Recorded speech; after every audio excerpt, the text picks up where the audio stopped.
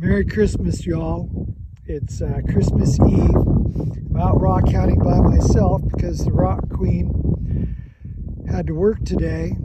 And I veered out of a wash that's a tributary to the Santa Clara River. I'm hoping later on to finish this video off by going down to the gravel bars of the Santa Clara River. I'm not finding a lot that I really want to keep today, but I just came across this agate right here. Let me pull it out and see how big it actually is. Not that big. It's not banded or anything, but I'll probably keep that and give it to a friend that's just getting into lapidary. And I'll turn you back on when I find something else that's interesting.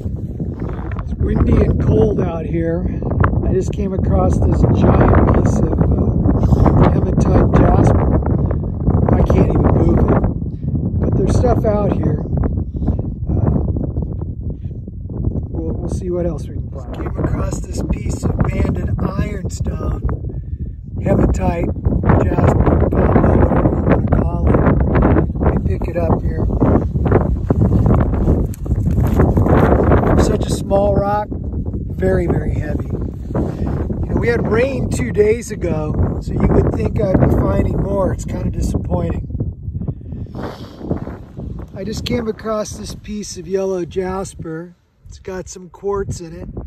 I'm going to take this and give it to my lapidary friend. Well, I hope you can hear me.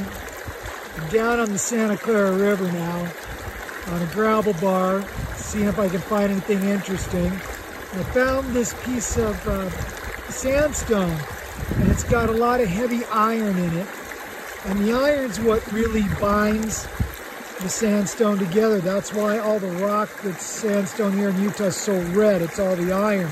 And you can see how the iron sticks out further than the softer silica sand because it's so much harder. It's kind of an interesting piece.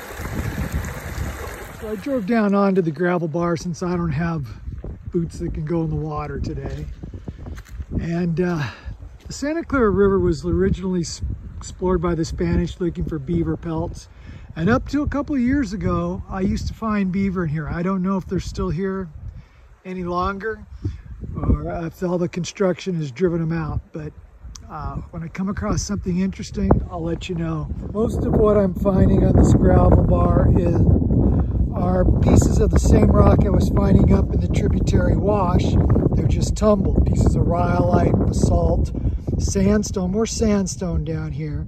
But here's a great big piece of red jasper I can't even move.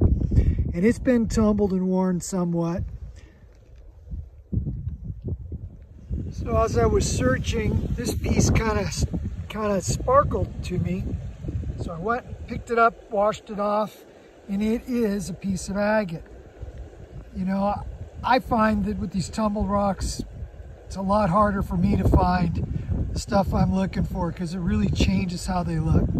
All right, so here's what I found. I got a piece of conglomerate here.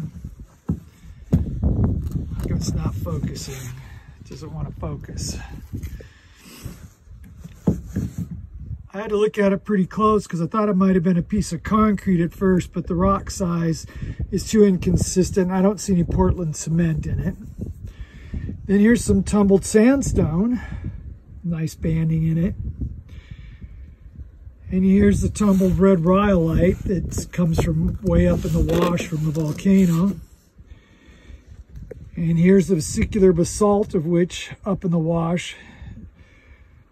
And this is a tumbled version of it. It's nicely rounded. And then I think this is a piece of granite or diorite that's been tumbled. There's a lot of mica in it. I don't know if I can get you to be able to see that. If I get the sparkle in that. But there's a lot of mica in there. I don't know if you can see that or not. And then here's that piece of agate that I found. Hope you all have a Merry Christmas and a Happy New Year. I'll see you again.